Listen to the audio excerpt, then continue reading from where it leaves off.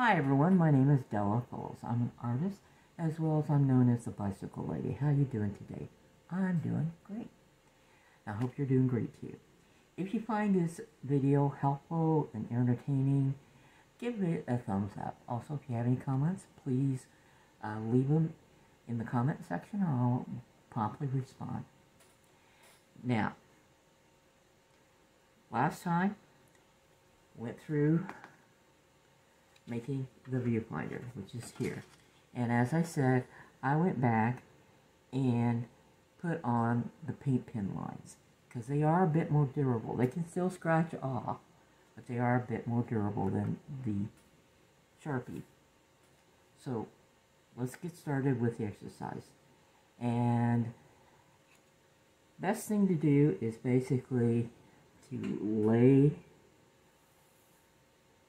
the viewfinder down and just mark out where all the lines go. And I'm going to be using the thirds. So I'm going to make a note there.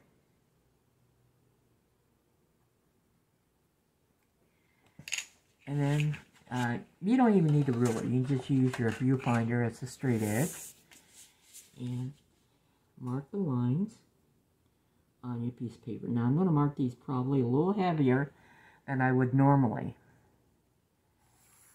I'm using the softer drafting pencil I like to use, which is the Musgrave 600 News. Ebony would be very close to it. I see that the News has a little bit less shine than the Ebony.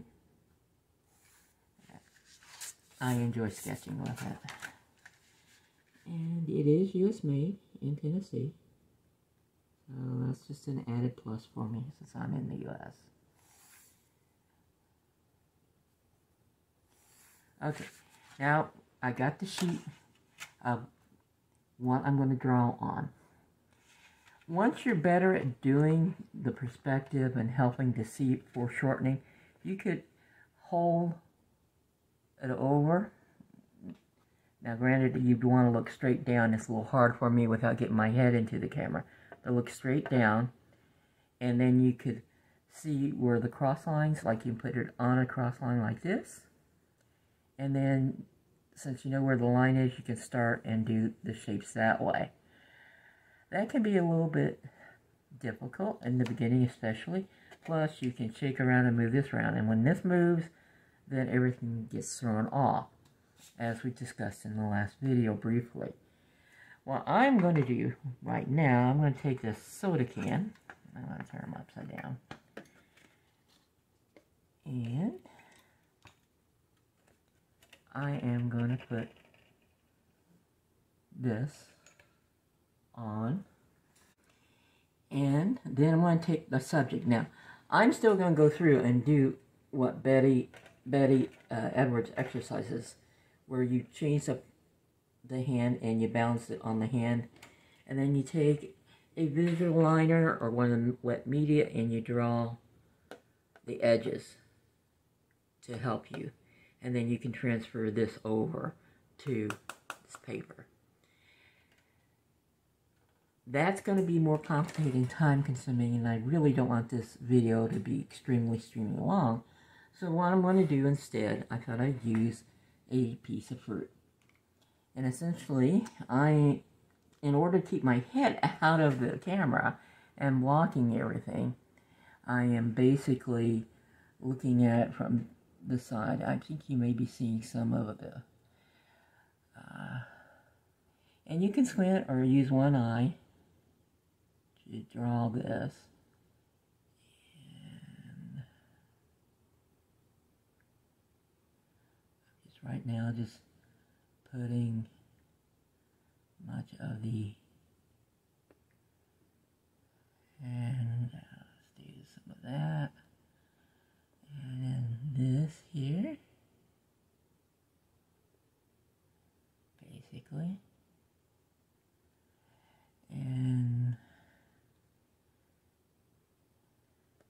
and so on. Now I'm going to go ahead and do a little bit more refined where I can look directly from above, and then I'll come back. But that's the idea. You can do the Vis-a-Vis and get the outline. And then once you get the outline, you can put this down on a white piece of paper and look at where it falls in the squares and then trace it that way. But first, let me get a better angle where I can do that a little bit better and get a little better drawing there. I'll be right back. I took a minute, as I said I was going to do, and I transferred this image onto a paper in which I gridded it out into thirds, as I said.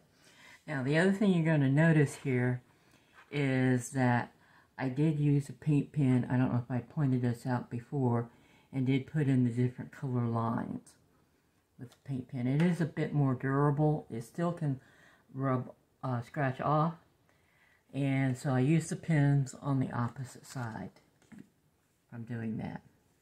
Now, the great thing with this, like I said, it's a perspective type tool, whereas if you're looking at an apple straight on, as if my head was here, you can end up with a conflict, because you know the apple looks like this and has this type of length. So your mind wants to draw it that way. However, it is what's called foreshortened, and that's how come you're getting a similar. Now, if it was straight up and down, I wouldn't have as much here. It'd be even more, I guess you would say, squashed down. Still, it gives you the perspective, and that's how this type of viewfinder is not only the way of seeing something in layout, but can also help you resolve and look at the shape from how long is this line, exactly what position, without your mind saying, hey, this is an apple. This is the length it should be. Okay. Now, this will not give you a finished drawing or finished even a line drawing, or even if you shade it in. So I did take it a little bit further, and it's the same thing. I did a little bit of adjustment, as you can tell here, but I just took my pencil and basically shaded it in because it was a dark. Probably could use a little more refinement here, but not bad. And that's what this is meant to do. It's not to give you a finished line drawing. It gives you a starting point and some guide lines, or maybe guide spacing. Now, I wasn't going to do this, but what the heck. Let's do another one. I won't take it to the paper, but let's do it on the viewfinder we made together here in this video. So the first thing I want to do is, I have it marked so I know which way is up. Let's clean this off. A little bit of water. Clean this off real well. Okay. Now, I've been using the green Vis-a-Vis by Expo. It's a little thicker point than some of the others. There's the purple. And, of course, the Staedtler non-permanent markers for wet media works great on there as well. I think I want to stay with this one. Go ahead and stay with that. Alright, well, let me get to my little... Now, if my egg gets in the way, please excuse me. But I'm going to have to pretty much look straight down on it. Or if it's slightly off to the side, well, it will change the way it's going to look instead of straight up and down. Yeah, I think we can do this here. Let's move it down just a little bit more. And if if you end up with video of my head, now you can squint or you can close. You close one eye, it's going to change exactly where you're going to see everything. Now you can take your time. I'm going to do this a little bit accelerated.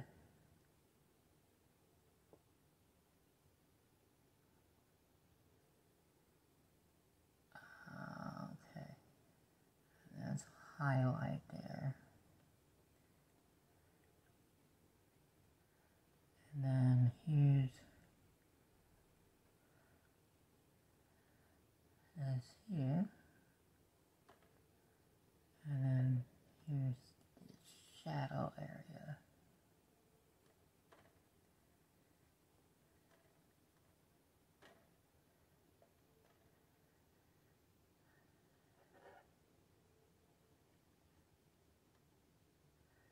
So that's a quick and rough. Yeah. All right. And let's double check it. I'm going to turn this over. And see what it looks like. Not bad.